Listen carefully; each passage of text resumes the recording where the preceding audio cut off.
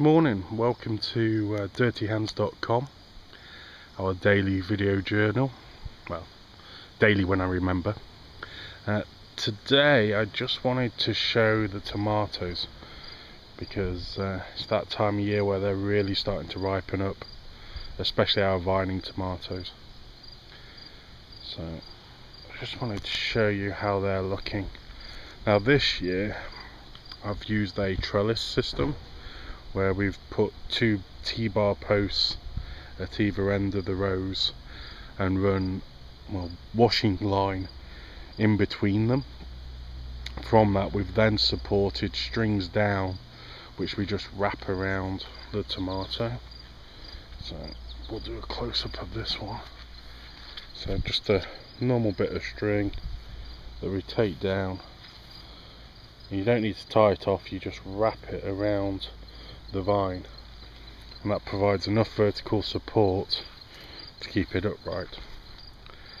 Unfortunately, our tomatoes have been exceedingly big this year, so as you can see there are big beefs, and they're getting upwards of £1+ in weight, which unfortunately with this kind of system means it doesn't stay vertical. You just can't take that sheer weight. So I've used a technique which I use on my pumpkins, which is to put insulation board underneath them just to keep them off the ground and stop the worms getting into them and eating them. This time of year I'm often in the garden looking at how I'm going to do things better next year, and this is one area I'm going to try and improve on. As you can see, with the sheer weight you just can't keep the tension in that top cable. So I'm going to use a technique I saw at the Botanical Garden next year, which is a 2x2 bit of wood, vertical stake, and then we're going to tie off two tomato plants to each side, and that should give it the vertical strength it needs for the support. I've used the cages in the past. They're now and you've probably seen the cone shaped wire ones. I've relegated those to peppers and lighter weight things. Again, with this kind of weighted tomato, they just cannot support it and often cause more problems. So I wouldn't suggest you use those go that route. One tip whilst we are down here, this time of year, once your bottom tomatoes start to ripen, as you can see with these two big guys down here,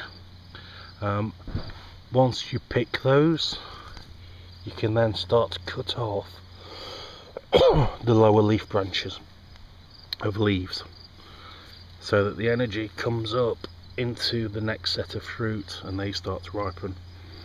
Once they're ripe and you've picked those, move up and start to take the leaves off, moving up the plant as you go. What that'll do is force the food into the fruit and not into the leaves, and that means you quickly get a lot more ripened fruit towards the end of the year.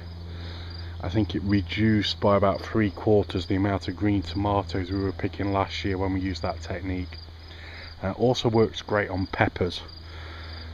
For those of you growing either normal peppers or hot chili peppers, if you start picking off the leaves from the bottom early on, the better you are. Last tip I've also found for here is, this time of year, just be careful on your watering when you're about to pick. If you're absolutely drenching tomatoes this time of year, the fruit will get quite watery as far as taste. If you keep it at a good consistent amount of water, your fruit will taste a lot better. Well, that's it from another beautiful August day in sunny Montreal. I hope the rest of you are having good luck with your tomatoes at the moment, and stay tuned for more from the garden. Thanks for watching dirtyhands.com.